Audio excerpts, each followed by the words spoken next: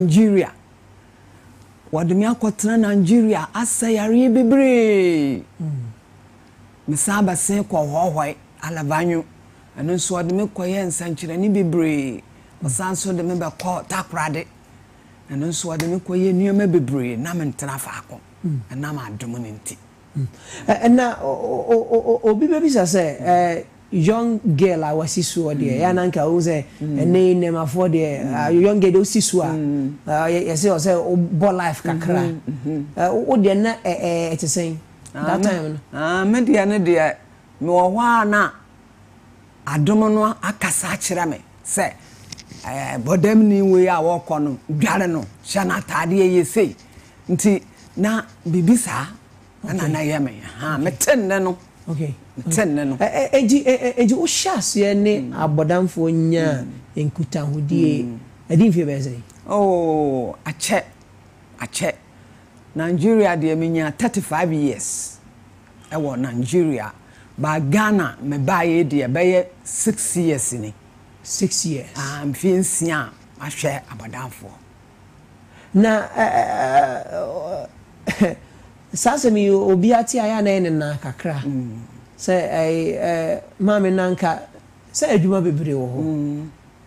na enkanya abodamfo adwuma na etwa say bi anka wo ye na eno no so efiri hin na beto mu say obade na de cheme efi say me hu bodam nia na awasa bi egumi na mintumi nyina faako kisa me fano na me dware no ansa na me ho atome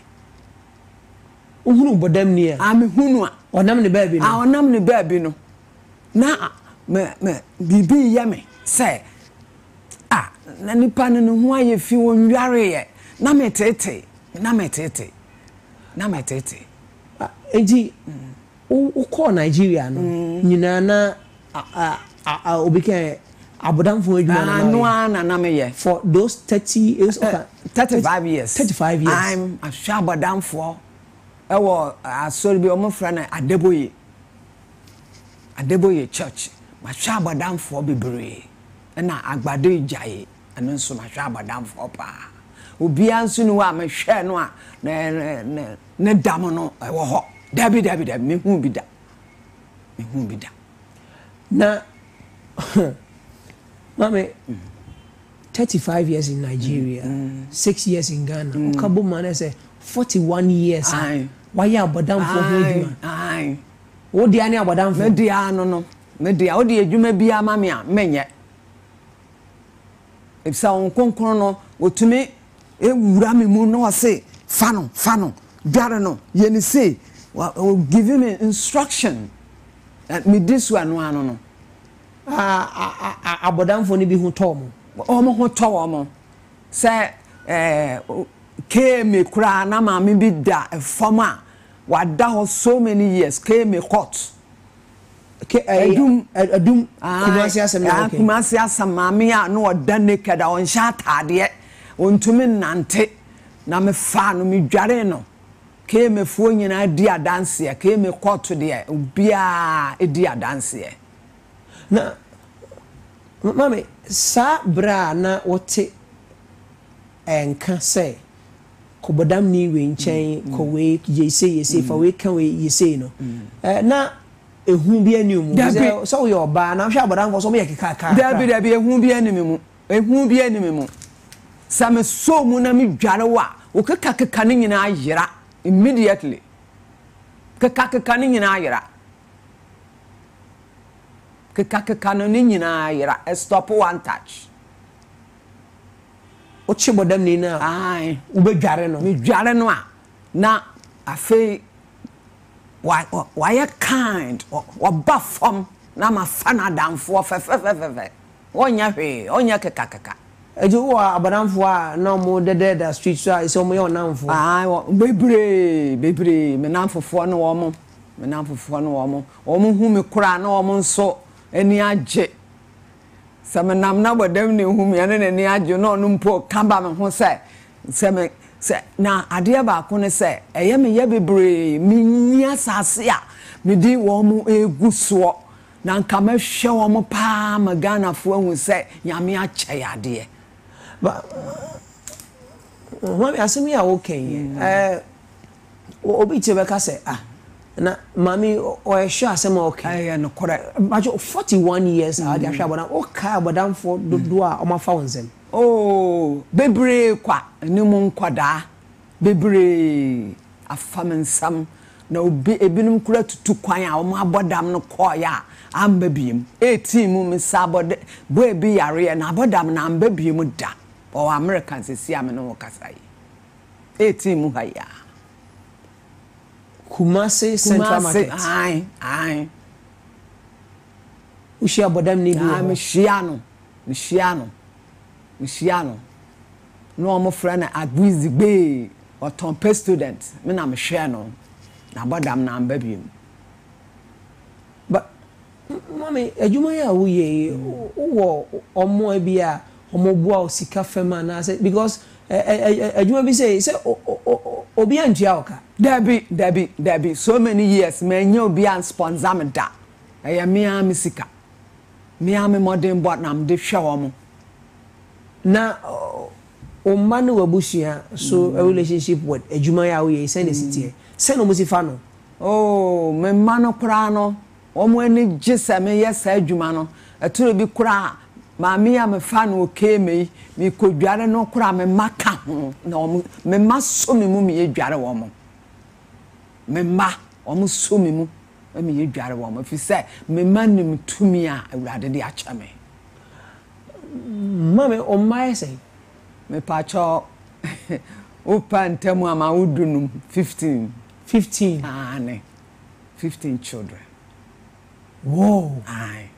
nti semede asedane ayeyie de mawurade de waya ama me ka kire nyame se onyankopon de waya ama me dua bi hu mmire no wa kya me adoma kyade sei me ne hwe de bada wase fi se wa kya me ma nti ma seda ne sam me hwa bodamfo a hwe wurade di nkronkron enemonyam mame bodam ni we proud da bida hu bida bodam ni bi ambo me da omuhu a no ma ba fom hu mi pa no aba fom hu mi a oba fom mi dware wo wi a oba ba fom o kakra ni nyina wo jai woni abodam for esan ye na oyo mo hodwuma na omo ma dwiri mu ka omo oni omo ye edin sa wo for so many years ni die na ohu ne se ema nipa bi kosate bi animu bi wo ho a na ohaw bi adwundwini bi ebu oso a ni kuna gya no na wanya adwunum haw obu oso so a na efie nsamsam na amana bodam nti se mo no a mefa no na mehwa no ne nkomodie no mu no na mehu se saate bia we mu na wo aha na mefa no nso a onkonkon direct me se abawa Magret bodam ni we ya wafa no ade we na yama no ampa 7 days na ade no afiri ho oba ade na kasa me ji Magret se wo hwe adwuma ya wo yi na obi ebe ka se abodamfo a Ghana ha dosu pa na se saduma chedie nyina wo ho se de wo kanoi na se ye gie di sampampa utumi ye de wuye ya de ne di adanse ye sampa de wo kan no kwase de di adanse ye se ukọ kemia court register odi adanse fi se me fa abodam ni bi wo mo enim ama me na te apo me na tena 4 years is only neti me na te 4 years na me ne binum so betena no so ma te apo na me nya ba bi internal revenue o mo besra me na o mo ka kire me se mama ye pa wo chewo abodamfo o mo te apo nti ye do o mo kogu te biase ama na unya asase abaje wodom nti internal revenue fo nso edi adanse se fa abodamfo woni mo baby a dabi me nimo bi a family ba ko pe na ote apo me de na to ade pamu a opo no ho ono nko an me hu ne family e wo Laboni estate ene na busu ya baje no Laboni ye Accra eji enye Kumasi nko na oyesa ade dabi Ghana fana baby akọ baby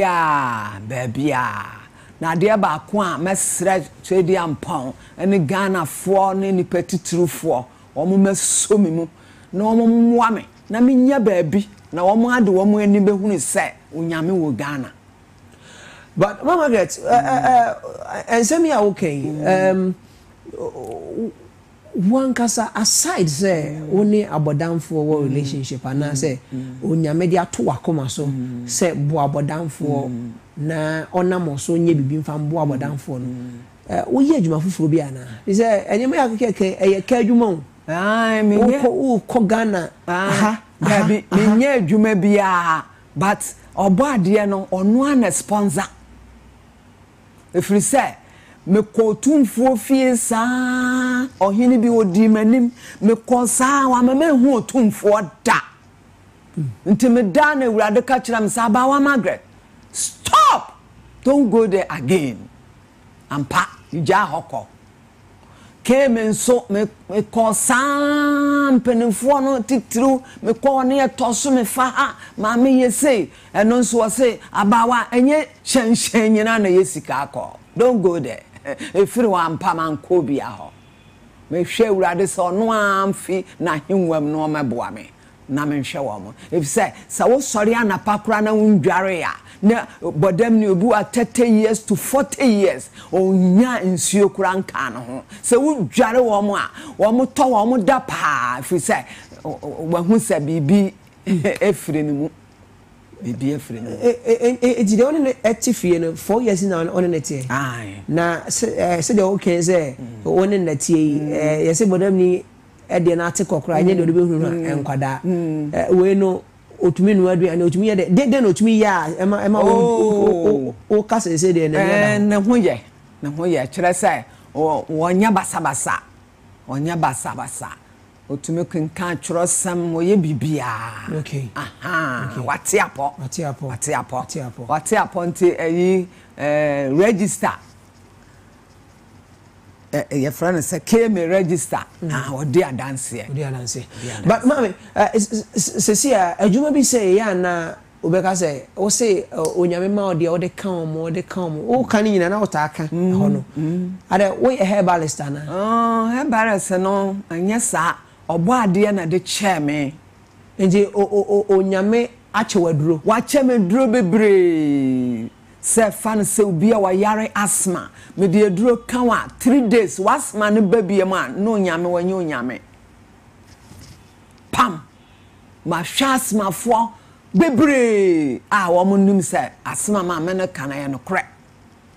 anya asthma nko a nyame a chamaduma chede ye nuro pa nuro before ubedware abodanfo no na sa enuro ya okay na wo hodo ma na say wo sha ase ne bai na me wo nuro ne dada na me sha ase se me fa abodanfo ahwe wo mo no obo ade asa chemi bi aka enti de ode abodanfo no ho adwuma no sa eno so tumi ye ne ma bebre o eye bebre eno na ewo ho eye bebre na obebisa say mami asemi okay ase dedudu mami wow asa wa asemi dedudu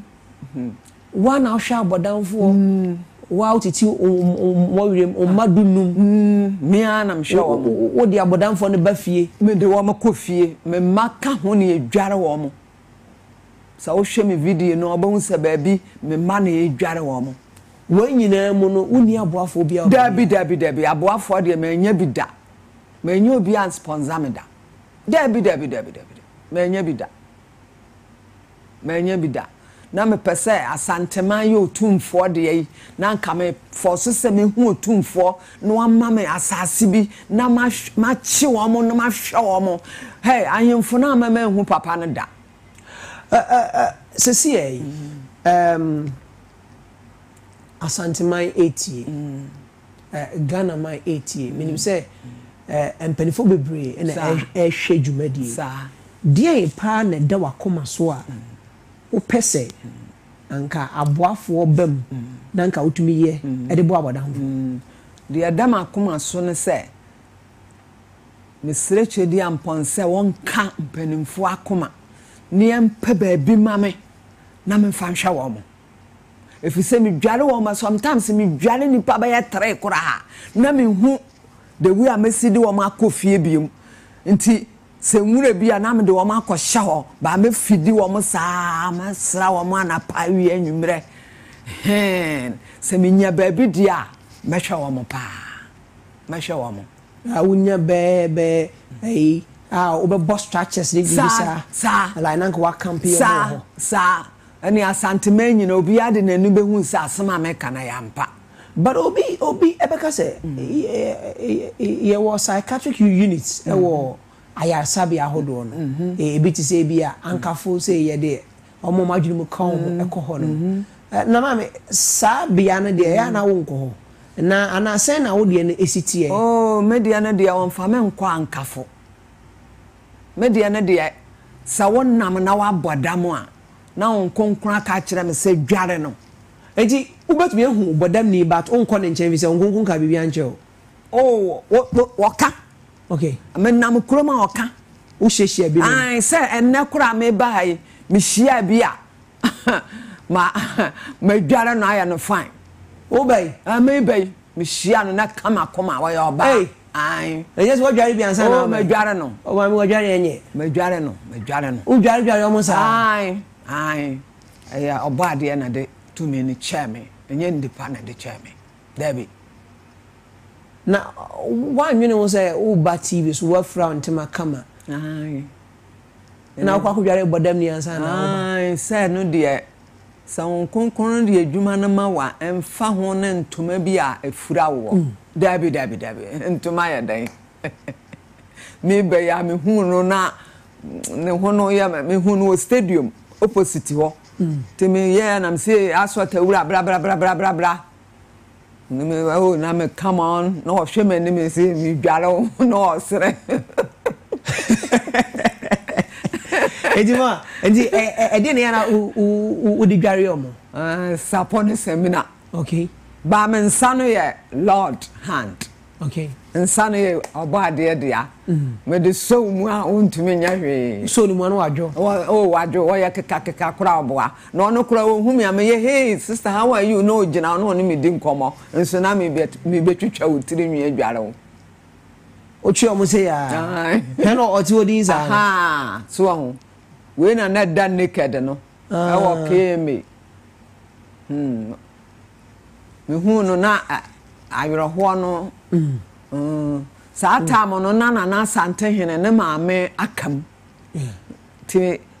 na abrofo no baba kurom ha na maame no su da naked am sa maame o da naked di mekoho nti no da keme court no nim ho a wo di adanse ese ye no kore maame me no na tena 4 years wow eje say nro ho nro de bi wo ho obade na de chairman man to ma nya hwe o de chairman kwa mami so bi pese obeboa obi wono ma opese no di nkomo obi wono ma opese ebia onu di nkomo kwachi no hunu the bigger picture of anyema opese wo ye no ebia na aboafo bi ehwe wa manone aboafo bi hwe wo achichi ni benche bia wo number bi obi ehia wa obetumi afro so na aside so do number 2 dwa no so ya na mpese bisa se adwuma ya wo ye wabema buo ho da se opese o jai dabi se onya aboafo na bamu de emu ye mabamu mu kura da dabi aboafo ni mu ni nyina dabi mabamu mu ya na mani kura age se me no omote wo na edi nkomo a na mani age na mani age pa fa number no tudwa mai ye 0244 0244 88 77 41 0244 88 77 41 Bacho Madam Magret Mensah ena yene ne twetwe nkomo no ono na onde wa fato ne ho so se ba bi obehia bodam ni bia obechi wadware na ode ogbade ne pa ode adom no so e de account e de account o sa bodamfo yade sa o phone shop bag mo na enem se ebom sa na ebom no am se amamfo achaze Anywa me ma best ma mienu ebinu mabusuafo bebre o ma dwene mo ka o nei o ma tratra ba bebre sa enyeji pa ebinu mo nso wo no ma mabusuafo kro mo nim ba bi o mo wo but o ma bobo adama mo ne nam kwanche ne adade wo hye bebre aboa bebre ama ne ebinu ho ato mo ebinu tutu kwan ne adade sa edi asem na wo ka kire obi a o hwe wonne afa sebe onanfofo no eho Oma no ho Unia no mo aza dia me pasa me ka kire wiasefo nyina se onyankopon won hira wo mo na on san hira wo mo minim se wo mo atemi ni wo mo ba be so me mu na ayefe na yaboa na yede yie atu yie ba bia manya de wo mo aguo titru na hiame o no aso mo yade na ma so yade menji bibi mfiri obi ho dabi eduro no ewurade de acha mekwa mame o pe ba bia odi o mbeguo ba bia me de o mbegu keke adware wo mo afidi wo mo anapa ewia enwumere na ogbade na mo nsa so sa aso mo yade na o mo ade ho yade ho anye sika nti na wo yesa ade dabi nye sika anye sika o enka obi akoma na o ma me baabi na won hwe ade nyame be hira one ne fiefo okora Magret hello enye sika nti dabi nti uti hanu mu wadu nye edu na wo be pa ton de aba ba nya ho nti dabi eduro de sa me wo bi dada na emo me pe baabi a me do o mo be guo ahwe wo mo asante me mo bi a be hu sa asema me kana no kore mame yedi enko twetwe na ba wi adwuma ye tu hu acha adwuma pa na tu hu acha adwuma bia no so ye na challenges wo midinke bisa o se wo be mabuda so be mu dabi but die na ya na ma bi adwendwen tumi toso e wo sa adwuma yi mu adwendwen to me so ane mi ni baabi a me de wo mu guo no eno nko na ma adwendwen na apart from ono adwendwen bi ye ni wo bi if say already no obade na de tumi ne cheme tumi na nya duro bia wo ya me nsa we kaka ana o bless ye na me de ye adwuma no me nsa on say ma me ni me dwa me sha gloves kura because tumi no nya me de cheme e wo me nsam me sha gloves ana un me dware no nso asha na atade kama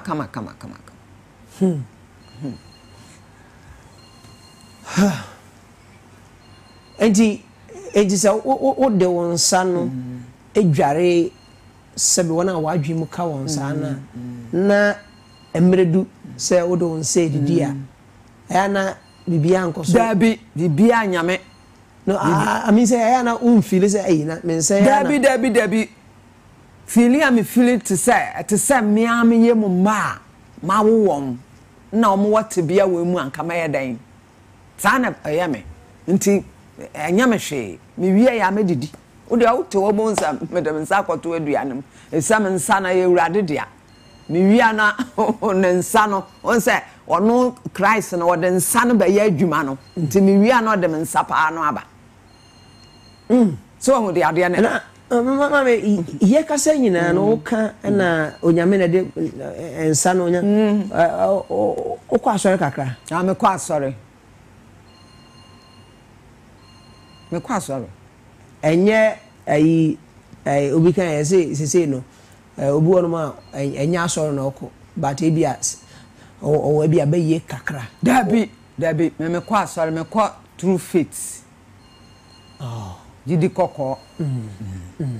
true faith enti enye kwanchan di dabi enye yesi ya na akwetse ebinu mo hyeda se de enti na me pese wo bo wa so di na aboa ma obi hwe ye obi tie ye wa hunu se maame na asem a wo ka no ni ba bia ofiri ye de true faith but true faith enti wasmo ba mfie se ni mfie bebre okay mfie bebre true faith obi enu a wonne ya from asawura asana msaye urade aye asawura asawura betumi asama mentuma kura ye fi de bebunu na urade keke wow ewo aduma chede ode achame mini se mo asore ne ya na ukoma ye odin a ubo ye obi ehu se ya from abawa na womi Sunday true faith obi anime abawa na womi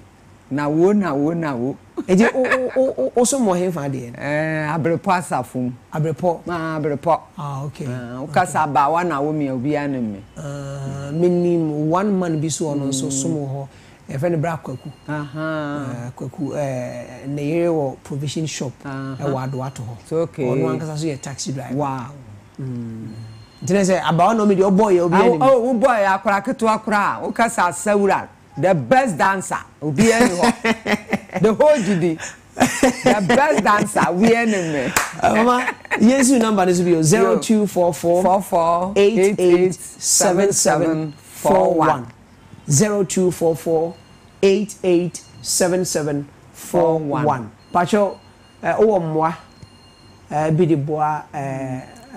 abawa Naomi pacho freno nani ninkomo na de obade e de adom no no Onfano say Nana Kufuado can say 1 factory 1 dam one district 1 factory na me dia wo mama asase na me mfanye we mie na o factory no one farmer wo mie we bi na me mfanye wo momom 1 factory 1 dam na Nana Kufuado 1 district 1 factory sania 1 district 1 factory no do factory nini me factory nini me dware wo mo no mo so ho atom wo ye nipa te say ne a aba me jade na wo di twato de amai die twato an se me de aseda ma urade ayeyie ma no na ntonton nso me de ma no esanse wa ye bebre na ama me no me sha ase se me yes adwume so nyame aye nioma bebre ama me ankasa me body no na me fantastic nyame ma me nyare 15 there hey wo ma me nyare da dabi nkola 15 dabi wo ma me nyare da hey me nko na wo se time me da fiase no wo ba hwa me wo ma me duane wo fura me ntoma me nso so onim nyina so mo gugu afiase me dwale wo mo de asasa wo hwa me nti wo gu so hwa me te me sra santema wo mo mpa ba bi ma me na me hwa wo mo na wo mo aye kurom ha madodo yesra Ghana man Ghana man atumfuo nom ana sante hene kuro we ya ne dia hey all right so about Naomi yemfansi hey adomdomi e besan so ahia but my top person offer about Naomi and the number is 0244 887741 0244 887741 many thanks to the team. I'd like to say thank you to the Bastoma Director 1. Thank you to Mr. Samuel Sapo behind sound and light and every supported by Copena Deborah. To Seth Dako, who has been part of the production team, doing all the productions and all that. Many thanks to my guys at the MCR. I'd like to say thank you to Desmond Boating, Ezekiel, and to you, some of you guys are just super. To guys at the digital office, I'd like to say thank you to Ray Charles Maffo, Nana B, Gaza Stana, to you, Yao Pages, and to you, Drop. You guys are just super. Yes, that's what's up. And also, To the technical department and the engineering department of Kessben Media, I'd like to thank you to Mr. Samuel Adujem, to you, Solomon Amankwadi Ayaman, to Kofi Inti, and to Solomon Atiku, to man like Raymond Percy, to Eugene Ashante, to Amos Lai, the newly wedded, Charlie, I fry fresh, no, and run a course. So Amos Lai, Charlie, I know you are, you are on a friend say, honeymoon, eh? As you walk on the moon, make sure you walk tight. And also to the rest of the team inside Kumasi and Accra, we appreciate the love and the support from every single individual inside the Kessben Media fraternity. We'd like to say thank you so much for also allowing some space into your homes, into your offices, into your cars, wherever that you log down to the best show. My name is Nana Kessben. Just call me Mr. Bonez, aka Mr. Incredible, SKA. Nasa, and I wouldn't be on your screen without my camera guy. Let me say thank you to Abe Kontonchinana, and he double up as the floor manager for this great show. It's been amazing having you at the other end of the television, do the watching, and me, myself, and I, and the able team behind me doing most to bring you the best in everything entertainment. God bless you, and let's meet on the flip side of life. It's bye-bye for now.